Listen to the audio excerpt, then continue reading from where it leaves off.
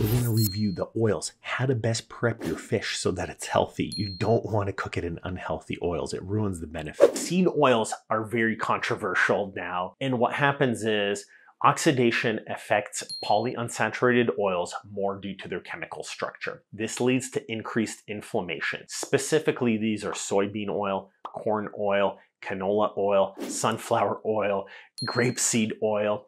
Seed oils are tricky and controversial. I defer to Dr. Kate Shanahan. I really loved her chart and she summarizes it well here. There's bad fats and oils that you probably should not eat. Generally, if you focus to what's on the good fat and good list here, these tend to work out much better for you.